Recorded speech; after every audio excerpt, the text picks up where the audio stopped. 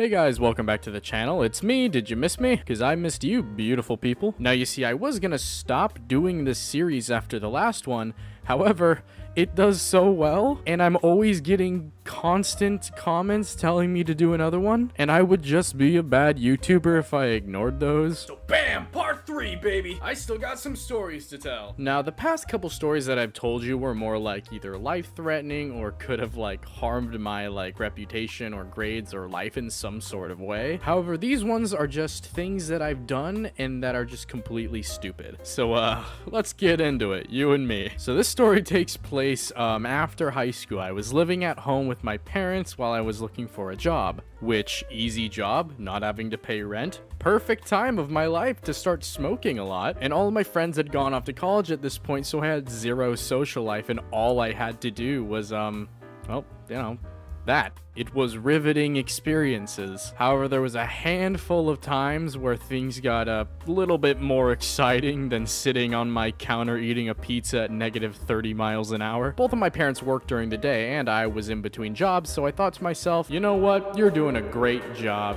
You should reward yourself by smoking and taking a bath. And I'm like, good idea, brain. So I go upstairs and I start running the bath. And before that, I took the biggest rip you could possibly imagine. And after said big rip, I got very hungry. So I went downstairs and went into my kitchen and opened my fridge and realized we had nothing. We had yet to go to the store this week, so I was like, you know what? I think I'm gonna go to the store. So I go to the store and I get a bunch of bagel pizza bites, some Hot Pockets, you know, the stuff that you eat when you're extremely out of it. And then I went to go check out. And I don't know if anybody else does this, but when I'm in public and I'm like super zooted, I try and pretend like I'm not. Like I try and seem as normal as possible for people, but when I try harder to look normal, I end up looking more high because I psych myself out and then start making less sense. So I go up to the register and the woman working goes, "How are you doing tonight? Find everything okay?" And I'm like, "Yeah, pretty normal, right?" Well, in my head, I thought she knew. I was fully convinced that this woman knew exactly how high I was and she was gonna tell somebody. So in an act of desperation, I quickly go, "Man, it smells a lot like weed outside. Like, it's really annoying, right? Like, I hate that smell." Thinking that that would like make her think like, "Oh wow, we have such a good Christian boy here today. Here, sir, take all this food for free." But it just ended up with her going, yeah, okay, sure. Anything like that ever happen to you guys? No? Okay. Also, another thing to note, something that I've learned while working in customer service, people who work in customer service do not care about you. If you are high as hell, they don't give a rat's ass. Just a quick little thing that I've picked up. Anyway, after narrowly escaping the store with my life, I head back to my house, ready to snack down on some immaculate sustenance. I grab all my groceries and start heading into the house, and I open my door, and I hear a very loud noise. I look up at my ceiling and I see that there are small little droplets of water coming from my ceiling. I proceed into my kitchen where it is just cascading water through the ceiling. You know those water parks where they fill a giant bucket full of water and then it dumps it on top of everybody? It looked like that was in the process of happening, but inside my house. Like literally like pouring. It looked like a waterfall. And I am so high, I was like kind of like really confused. Like I thought I was like imagining it. So I like leave the house and close the door and open it again and re-walk in thinking I'm gonna like,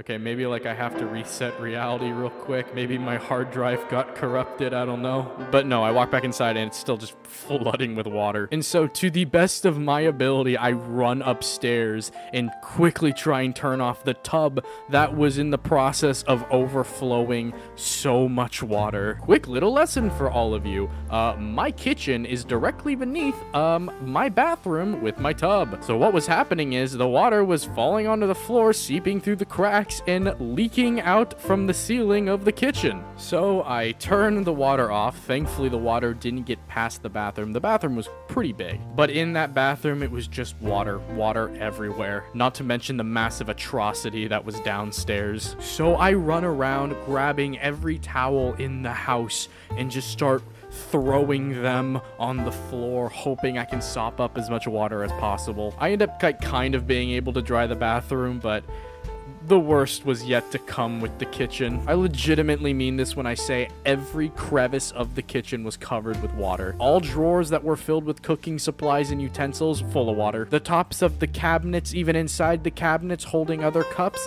water. The floor, even which included a carpet a couple feet away, completely drenched. So I do my best.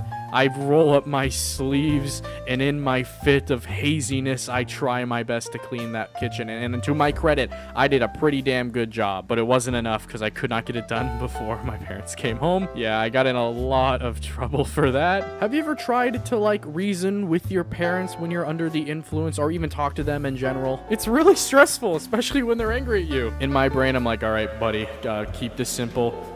Try and tiptoe around the fact that you're high as hell. Don't let her know that was the main reason. So she looks at me and she's like, what could have possessed you? Like, how on earth do you forget to turn off a tub? And the best possible excuse I could come up with was just, forgot.